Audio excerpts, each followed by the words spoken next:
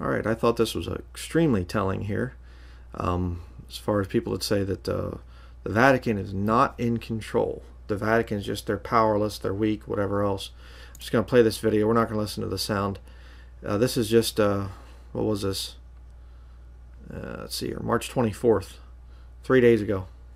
All the heads of the European Union, there you see Merkel, you know, Chancellor of Germany, all these big, you know, politicians, heads of state and things like this in Europe.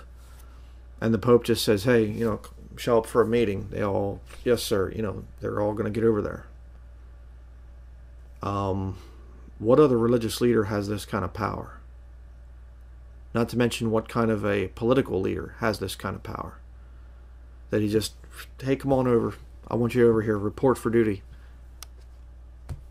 I mean, it's crazy. But still you have these people, and they just insist that America is Mystery Babylon or some kind of foolish nonsense. I mean, you know, it's crazy.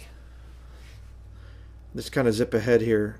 Doesn't matter. You can watch the video if you really want to, if you really feel led to it. But, you know, posing for the pictures there, you know, the Pope in his white suit with everybody else dressed in black, the occult significance of it. You have the purple and the scarlet, mentioned in Revelation chapter 17. It's right there.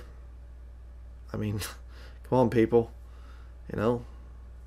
But if you're not convinced by now that Roman Catholicism is Mystery Babylon of Revelation 17 and 18, well, I can't help you.